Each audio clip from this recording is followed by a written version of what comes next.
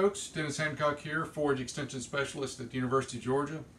Got kind of a different video here for you today. This one is really primarily geared toward our county extension agents, but also for those of you that kind of follow along at home. This is something that your county agent may be able to provide as a service to you as well. One of the things that we run into all the time here, particularly in the fall of the year, once we deal with that first frost, is some real issues sometimes with prussic acid poisoning. Prussic acid poisoning is actually a cyanide poisoning. It occurs primarily with things like members of the sorghum family. Sorghum Sudan grass, forage sorghum, Johnson grass. But it can also happen whenever we have like down trees. For example, some trees like the wild cherry tree, the black cherry.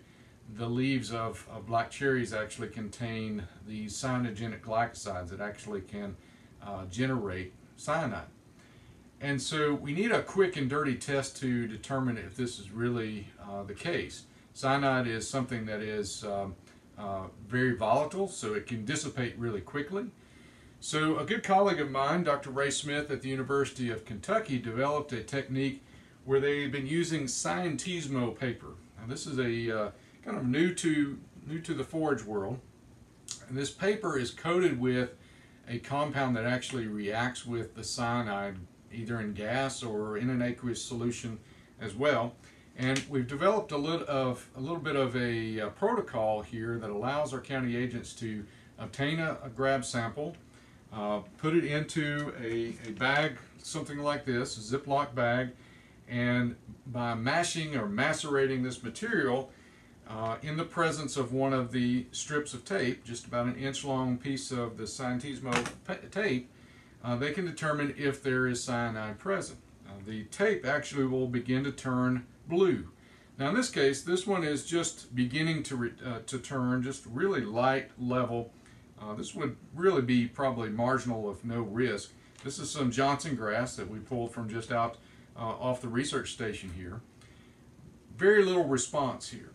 And of course, if we compare it to something where there's no cyanogenic glycosides or cyanide present, in this case some Bermuda grass. Bermuda grass does not create cyanide in any form. So here we can see in this particular case it didn't respond at all. Just for a check, I pulled some of a bush that I have at my home called Nandina. Some folks will call it heavenly bamboo. Heavenly bamboo actually has quite a bit of prussic acid in it, and you can see how strong the reaction has been here. So essentially the steps of the technique here again is to obtain some sample, put it into a Ziploc bag, macerate it up, and then put it into that Ziploc bag. And in that Ziploc bag we want to have taped into that a little 1-inch strip of that cyantismo paper. And we'll let that air with that zipped up so that it contains all of it inside the bag. We're going to let that air react with that tape for a little while, about 20 minutes or so, and to see if we get any kind of response. Now if we get a dark blue response like what we saw with the Nandina, then definitely we've got a major issue on our hands. If it's just a really light blue and it seems like it takes forever to get to that, it's probably very, very low levels. That's a semi-quantitative measure. It's not really going to give us parts per million or parts per billion or something like that.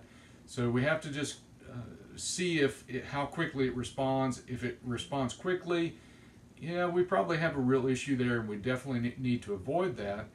And maybe we want to send that off for further testing just to make sure exactly what that level is.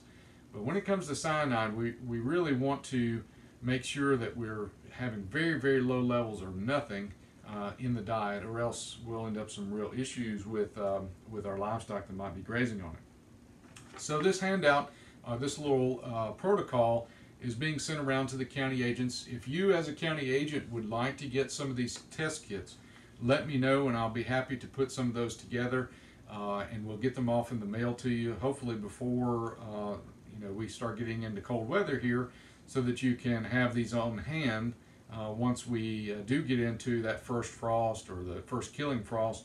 when we start having some of these issues. Now, it's not just frost when we can have this problem. We can also see it in severe droughts as well. So just so you know, that can be an issue, particularly in extreme drought years.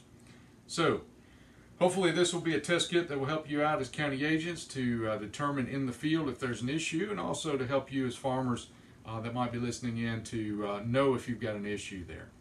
So with that, we'll leave you here, and we'll catch you further on down the road.